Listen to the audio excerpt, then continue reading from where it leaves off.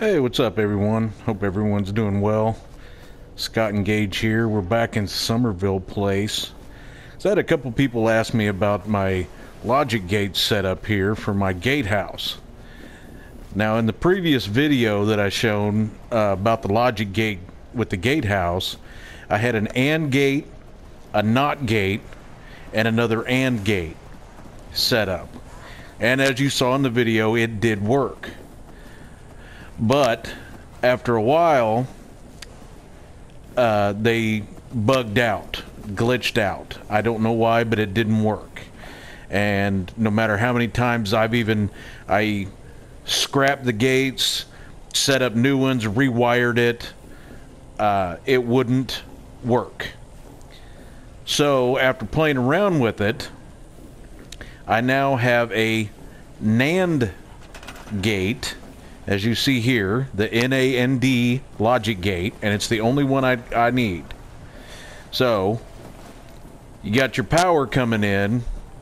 I've got the power running from the generator up here to this pylon, and then up there to the top of the boxcar, across the top using the conduits, and then right here, this wire here, coming down to this conduit, and then directly to the switch.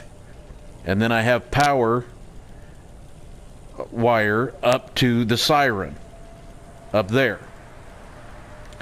Now from the switch, I've run the power to the input of the NAND gate, and from the siren to the input of the NAND gate, and from the output to this power conduit that's attached to the power door. Now up on top, also attached to the siren, I have a fireworks mortar. And as you can see right now, the power is off.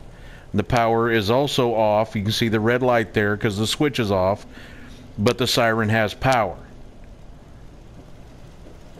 And the door is up. You can see the power is being transmitted out of both input and output. But you see there to the switch, it's input 1 from the switch. In from the siren is 0 because the power is off to the siren. And then output 1 to the power conduit to the power door.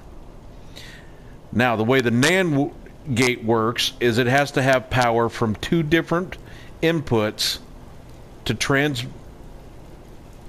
for it to work and transmit power throughout everything.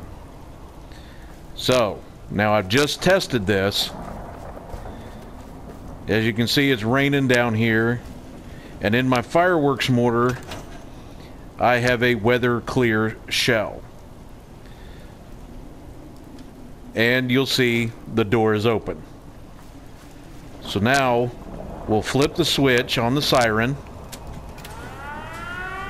The fireworks mortar goes off, and my door is closed.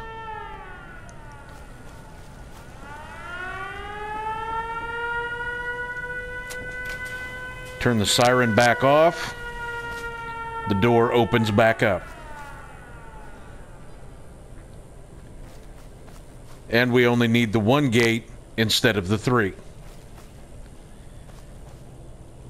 I don't quite understand. It took me a while to get my head around these logic gates. I still don't understand most of them. But I did get this set up to work again. Because as I said, the AND gate, the NOT gate, and the other AND gate setup that I used in the previous video, which did work because I tested it out in the video, it no longer worked. But this setup does. As you just saw, I just tested it out. So if you want to set this up in your settlement, all the better. Now usually what I do is I craft the emergency flares and I leave those in the fireworks mortar, so that way my guard that's right here, and I've assigned this guard to this bed right here so he stays pretty close. I've got another guard post right over there that he kind of makes time in between them. But when the settlement gets attacked, this switch gets flipped, the emergency shell goes off, the door automatically closes, and you usually get some Minutemen that show up at your settlement to help out. So I hope this fixes the problem for everybody. I know I've had a few comments of people saying, you know, hey, this setup, it's not working for me, or it did work and then it quit working, because the exact same thing happened to me. So give this a try.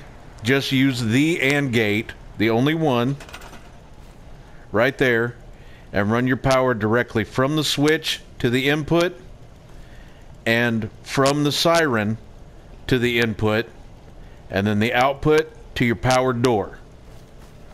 That should be all you need to get this set up to work. So I hope that answered everybody's questions. If you liked the video, please hit that like button. That's very appreciated. And if you have any comments about how I wired this up or anything else, please leave a comment. I'm always happy to hear feedback about everything. So as always, have a good one, guys. Thanks.